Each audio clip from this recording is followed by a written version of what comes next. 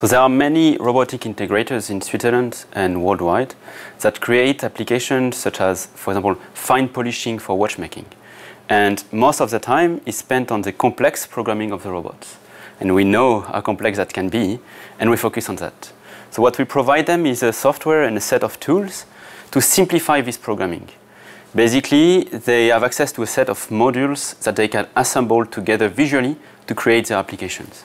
It is faster, easier, and a more standardized way of programming the robots.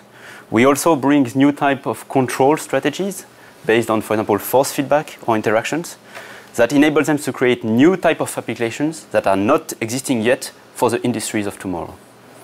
Our software is really the brain of a robot, so it can be used with any different robot arm.